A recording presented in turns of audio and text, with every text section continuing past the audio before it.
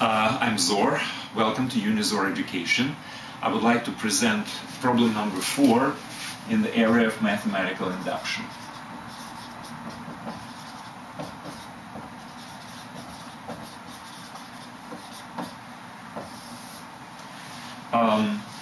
As the previous problem number 3, this will be about geometry. Okay, let's consider you have a polygon.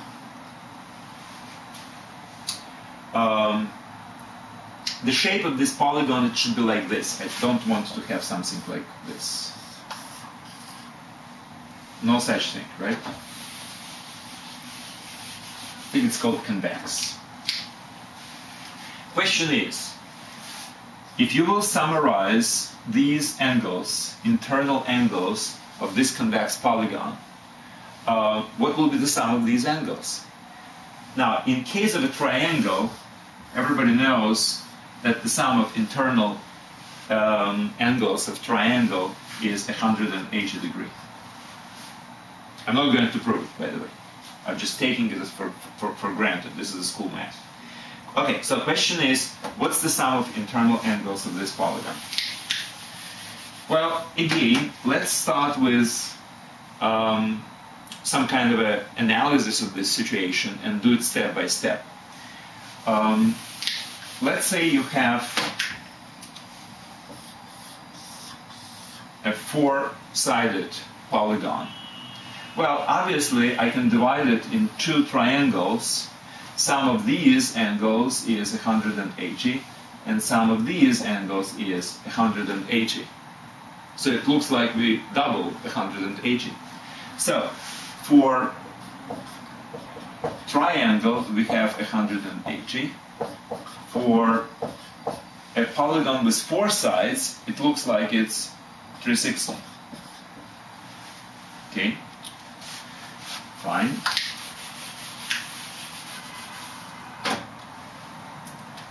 Let's do a five-sided polygon. Well, it's very easy. Again, cut this triangle out. This is 180. Sum of these three angles. And this is a polygon with four sides, which we have already know. Alright, so it looks like we have added another 180. So for n is equal to 5, it will be 540. So it looks like every time we are adding a triangle, we are adding another 180 degrees, right? So basically this is the basis of the proof using the full mathematical induction, which I'm going to introduce right now. So the formula seems to be 180 degree times n minus 2, where n is number of sides of the polygon. For 3, it's 180, 3 minus 2 is 1. For 4, it will be 4 minus 2, 2 times 180, 360, etc. Alright, so this is the formula, and how do I prove it? Well, again, number one step for n equals to 3, we have already proved, we know it, it's school math, it's 180, formula is holding fine. Number 2, let's assume that if n equals to k, if we have a k-sided polygon, the formula is 180 degree times k minus 2. And let's think about what happens when we have a k plus 1-sided polygon. Well, as I said, if this is a convex polygon, it means I can always take 3 vertices and cut a triangle out of it completely. So this will be a polygon with k sides, right? Because I just cut out one vertices and replaced 2 sides with 1. So I cut down the number of sides by 1. So now I have a inside of this side, this is a k-sided polygon.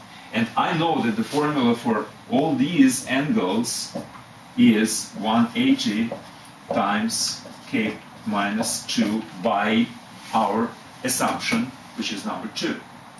And what do I add? I add these 3 angles of a triangle, which is always 180, so I have to add 180.